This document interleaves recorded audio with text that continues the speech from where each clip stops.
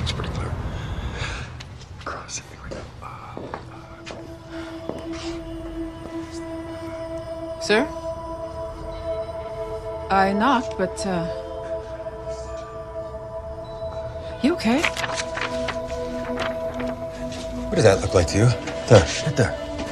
It's a triangle. Yeah, I thought so too. How about this? Right there. It's a mathematical symbol for pi. 3.14. I'm thinking date, area code. 314, that's Missouri. So you think Schofield's there? I doubt it. How's your Greek alphabet, Agent Lang? I don't know. I guess it's... What if I told you that triangle was a delta, and that this here was not the symbol pi, but the letter?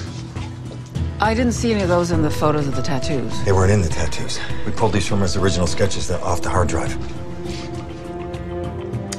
Schofield numbered all of the steps of his escape. It's how he kept everything in order. But it looks like that he didn't use numbers, that he used letters. Like,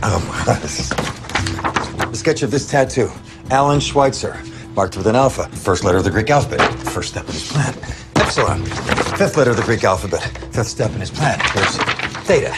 Kappa. How about that? Tau. Be at the border, right? Getting closer to the end. Are you with me? So you think...